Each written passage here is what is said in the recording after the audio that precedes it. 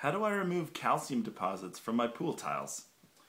That problem is called efflorescence, and it's an indication that water is traveling through the concrete, or more likely the thin set and grout that hold your tile in place.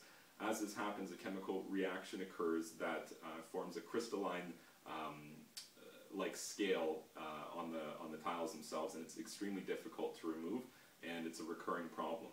In terms of how can you remove it from existing tiles, the best bet is vinegar and elbow grease. There's really not a better solution, and that will help to remove it and somewhat limit it from coming back.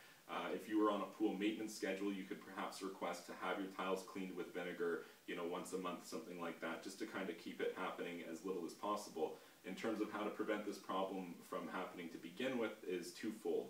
One, you need to ensure that water is not able to pass through the concrete in that area. It's very likely that there's a void in the concrete or a crack in the concrete, and that's allowing water to travel through, which allows this efflorescence to form.